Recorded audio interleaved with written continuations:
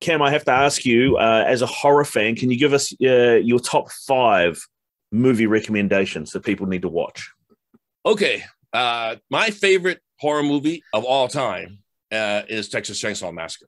I love the original. And it's not gory. It's just the first time, if you have never seen it, if you've seen it, you'll know what I'm talking about. The dinner scene is still, I still watch that and still feel that every moment of that whole scene. It's just so, it was filmed so, and it's such just a dirty, gritty, disgusting 70s like film. Like, you literally, when you watch it, you feel dirty, you feel sweaty, you feel like you can watch this movie in the middle of winter and still feel disgustingly sweaty and grimy, and the humidity of Texas. And just when you get done, you feel the dirtiness of that movie. You want to take a shower after you watch it. So that's my favorite all-time movie. And the second favorite horror movie is Evil Dead. I've probably seen those 2 movies more hundreds. I can't even count how many times I've seen it. Now, those are my top 2 favorite. Right. Third, like I said, is going to be Fulci. I love the Fulci films, and I will go with the Fulci trilogy. So I'm going to say City of the Living Dead, which some people know as Gates of Hell. So it's called the Gates of Hell trilogy, which is followed by my favorite Fulci film, The Beyond, and then finishes up with House by the Cemetery.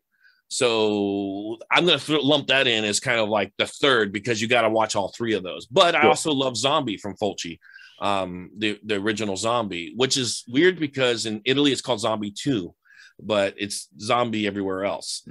Only because it's called Zombie 2 because originally the original Dawn of the Dead appeared in Italy as Zombie.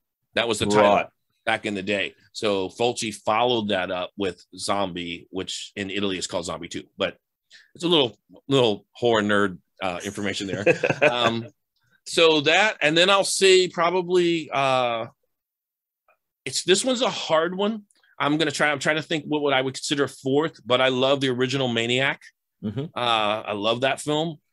That's another one that it's just gritty and dirty and disgusting, and like you just feel when you watch that, because it's like in the 80s, it's a Tom Savini early, when Tom Savini first started off, and it's just the whole Joe is just such a character in that, and he's so greasy and dirty and filthy, and then you watch it and you're like, I feel dirty and greasy and filthy watching this shit. Like you don't get horror movies that give you that feeling anymore. It's either shock or but I love horror movies that kind of give you that sort of feeling. And then I guess 5th would be I'm going to go with the original Phantasm. There's just something about that, man. It's just Don Corleone just did an amazing job of making that world. I mean, Tall Man, the original, the first is just brilliant. It's just brilliant.